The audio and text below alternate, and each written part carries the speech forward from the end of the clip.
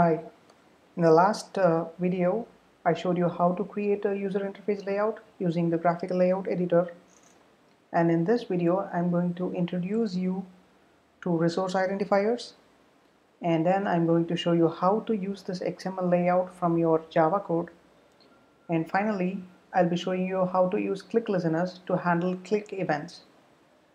This is the layout that we are going to use in our application. This looks fine, but there is a small change I would like to make.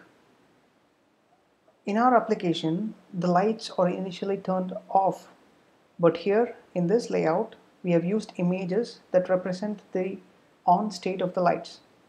So we are going to replace all these three images with a light off image so that the traffic light, all the lights on the traffic signal seems to be turned off. I'm going to start with the red light. I'm going to click on this, and from the property sheet you can see the source attribute. In order to change this red on image with the light off image, I'm going to click on this little ellipsis button, and from the reference chooser I'm going to double click light off. That replaces the red on image with the light off image, and now we have the yellow on image. This should also be replaced with the light off image.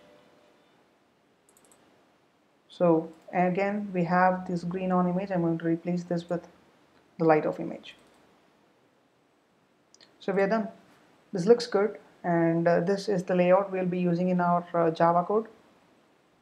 Since we have made this change, I'm going to save this by clicking on the save button. Before writing some Java code, let's take a look at our project structure once again. So to do that, I'm going to click on the restore button of this package explorer, and now we are back to the project. So this is our project structure, and we know that besides Java code, an Android project can have resources, and those resources go under the resource folder. And for this project we are using some resources such as images, which on Android terms is called as a drawable, and we also have layouts, which is also a resource. When you have a closer look at the layout, you can notice that it is just a file. And when you all take a look at the drawable, drawables are also files. Typically the green on image, the red on image, the yellow on image, and the light of image, all these are files. So we need an easy way to refer these resources from our Java code. So Android provides a mechanism for this. It is called as a resource identifier. Resource identifiers are just integer values. They are unique, and each and every resource is assigned to a resource identifier. Resource identifiers are automatically generated by the AAPT tool. I'll show you the place where all these resource identifiers are stored. And you can notice that drawables and layouts are file-based resources, because each and every layout or each and every drawable itself is a resource. I have also mentioned earlier that if you want to reference a UI component or a view from your Java code, you need to give them IDs. And the IDs you assigned to views are also a kind of resource. So now we are dealing with three kinds of resources here: drawables, layouts, and IDs. And simply put, each and every resource should have a resource identifier. So every drawable will have a resource identifier, every layout will have a resource identifier, and every ID you assign to your view will have a resource identifier. That is it. We will be using these resource identifiers to access those resources from our Java code. Now you know what a resource identifier is, but this topic is not complete without exploring the gen folder. So we're going to take a look into it. The gen folder contains a package within which we have the R.java file. The R.java file contains resource identifiers for all the resources in the project. We're going to open this by double clicking on it. And the first line says it is an auto-generated file and you should not modify it. This file is generated by the Android Asset Packaging tool. It is also called as AAPT. If you take a closer look at the Java file, you could find several static inner classes. Notable ones are the class named Drawable, the class named ID, and the class named Layout.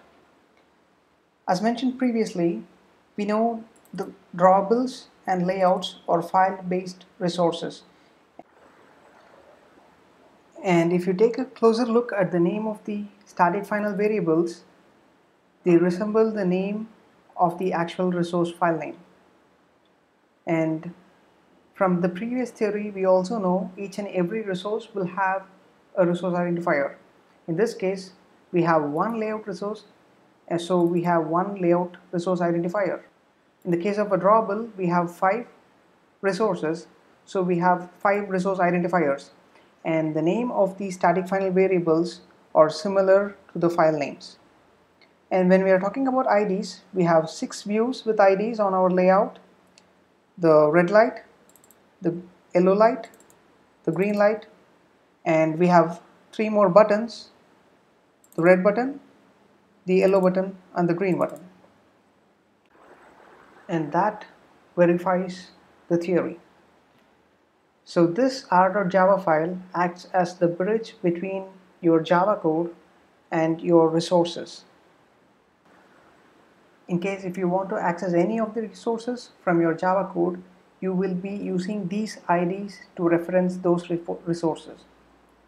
One more thing to remember, this gen folder contains code that is automatically generated and which is managed by the Android build system.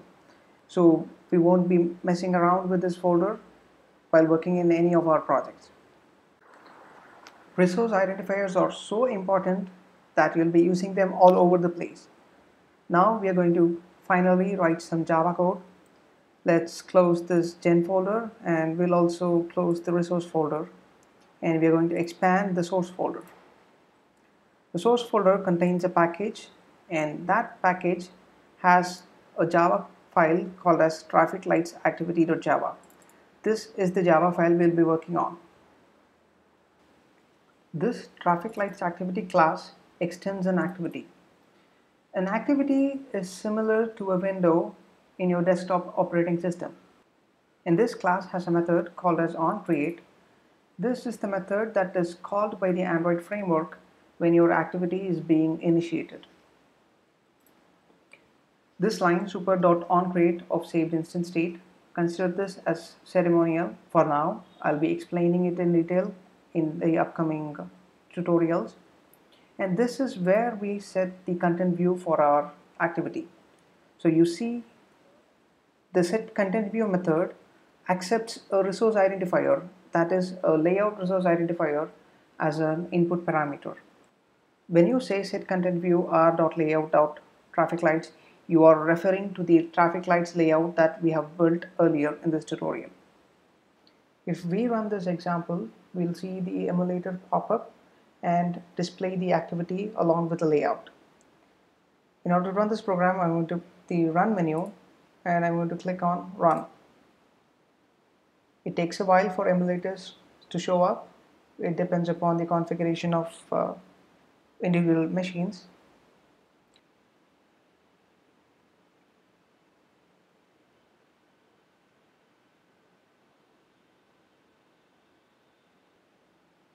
Our emulator is done loading. I'm going to unlock the AVD, and here you go. We can see that the activity is displayed right on our emulator. When I click on the red, yellow or green buttons, nothing happens because we don't have any code to handle the click events. Now we are going to write some Java code to make this functional. We have 3 image views which we will be using to turn the lights on and off. The red light image view, the yellow light image view, and the green light image view.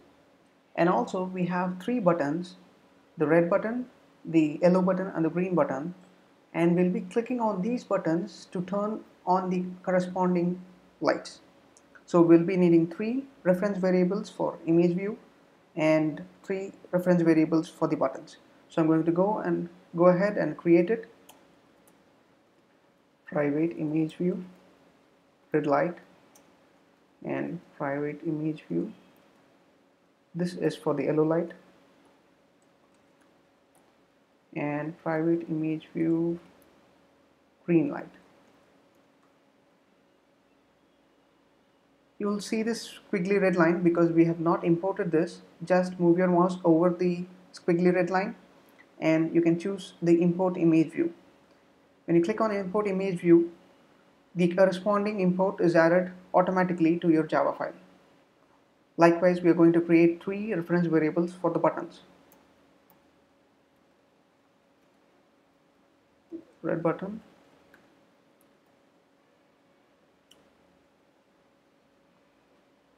and we need one for the yellow button, and third for the green button. And again, you will see these squiggly red lines. Just move your mouse over them and click on import button. Eclipse automatically adds the import statements. And now we are going to get the reference of our views to these variables. To do that, there is a method called as find view by ID, which finds the view inside your layout with the corresponding ID. So we are going to get the reference for the image views first. I'm going to start with the red light is equal to find view by ID, and we know the ID for the red light is red light. So r.id.redlight.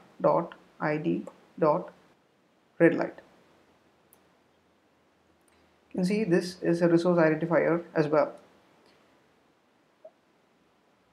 Find view by ID actually returns a view, and image view is a subclass of view. So what we're going to do now is we are going to add a typecast this view to an image view. So click on add cast to image view. So we are also going to get references for the other 2 image views. Find view by ID, r.id.yellow light, and for the green light.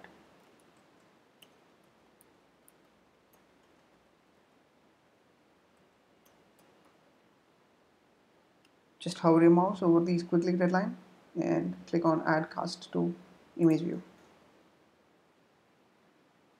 Add cast to image view. So we are done. And now we are going to get the references for the buttons too using the same method. Red button is equal to find view by ID, r.id.red button. We're going to add a cast to this button, and yellow button,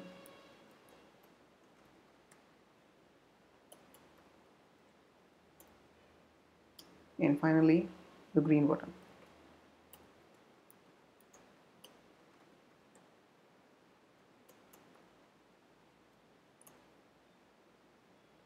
We have to do is when someone clicks on any of these buttons, they should turn the corresponding lights on. So to do that, we need a click listener. A click listener is a interface. You can add a click listener to any of the views, and mostly it is used with buttons. So I'm going to implement an on-click listener in this activity, which will be handling click events for us. So I'm going to click here and type implements on-click listener, and you'll get a squiggly red line. Move your mouse over it, and there are 2 imports, one in the Android.view package and the other one from the Android.content package. Make sure that you select the import on-click listener from the Android.view package. As you know, interfaces have methods that have to be implemented, so that is why we get a squiggly red line on this traffic lights activity class. Move your mouse over it and you can click on add unimplemented methods.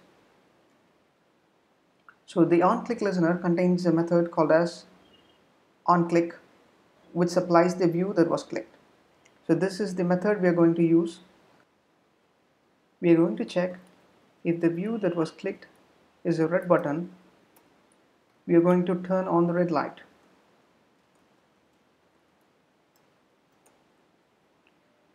Else, if the view that was clicked is a yellow button, we are going to turn on the yellow light. And finally, we are going to check if the view that was clicked is a green button, we are going to turn on the green light.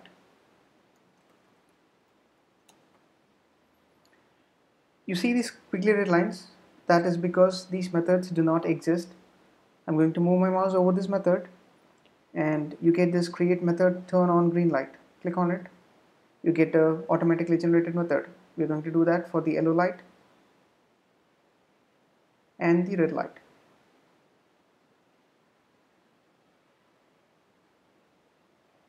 So we have three new methods, turn on red light, in which we are going to write the code that will turn the red light on.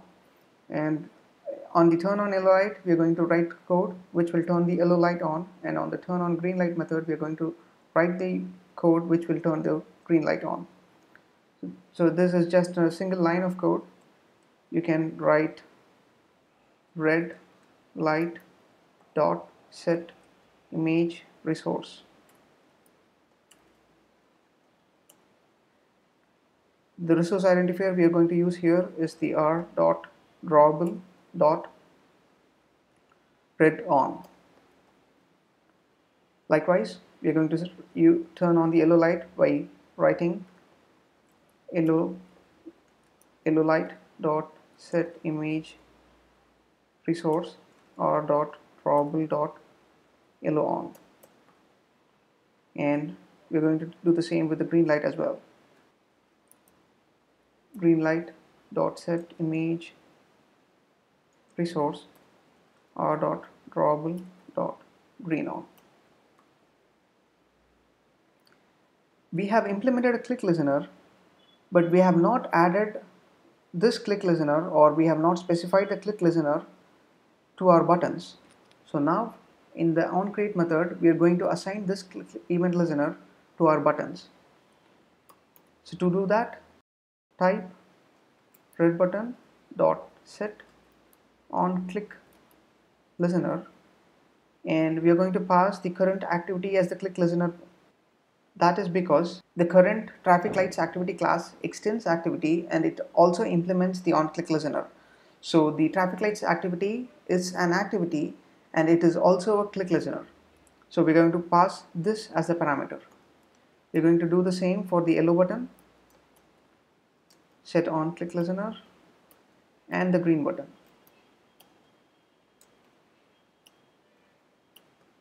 Let's go ahead and run this program once again. We're going to go to run and click on run. The application shows up on the emulator, and now when we click on the red button, the red light goes on, and when you click on the yellow button, the yellow light goes on, and when you click on the green button, the green light goes on. So it works, but this is not what we wanted. When you click on the red button, only the red light should light up. When you click on the yellow button, only the yellow light should glow, and when you click on the green light, only the green light should turn on, which means the other two lights should be turned off. And now we are going to make a change that will bring up the intended result. I'm going to go back to the editor and I'm going to define a new method called turn lights off. In this we are going to say image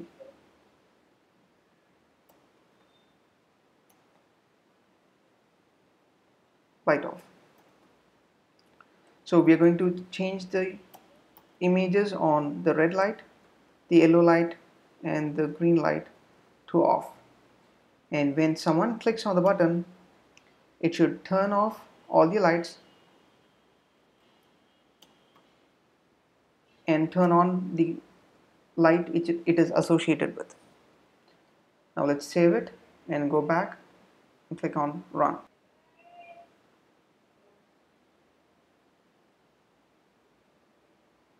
And the application is launched once again, and now we are going to click on red. The red light turns on. When you click on yellow, only the yellow light turns on, and when you click on green, the green light turns on. So we are done with this application. And in this video, we learned three things. We learned what resource identifiers are, and we learned how to access resources from our Java file, and third, we learned how to use click event listeners. Thank you.